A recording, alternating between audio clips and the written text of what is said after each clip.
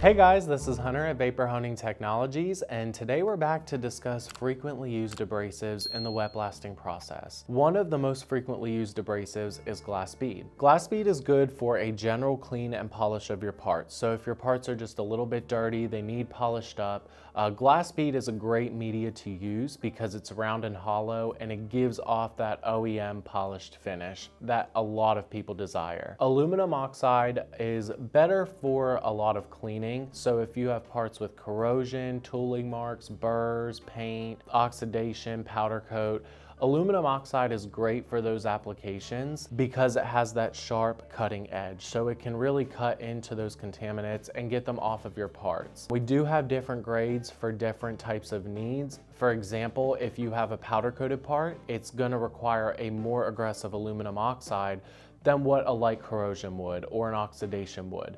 So we are more than happy to help recommend sizes to fit your needs. Ceramic bead, it's much like glass bead, but it's a little bit different. So it's gonna be round and solid instead of round and hollow.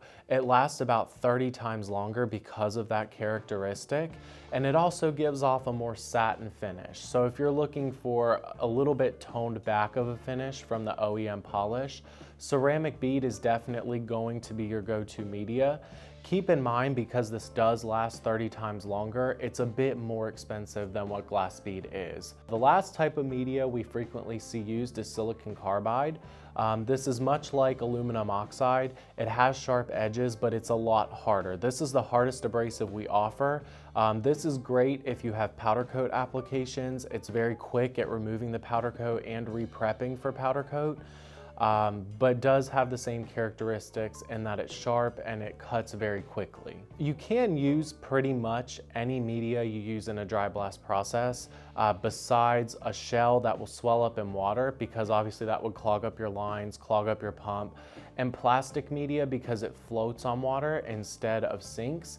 That means it won't be able to properly agitate. But if you're having any success with any other type of media, please let us know and we'll be happy to shoot video and do some testing on it. And give us a call if you have any questions. Our number is 828-202-5563.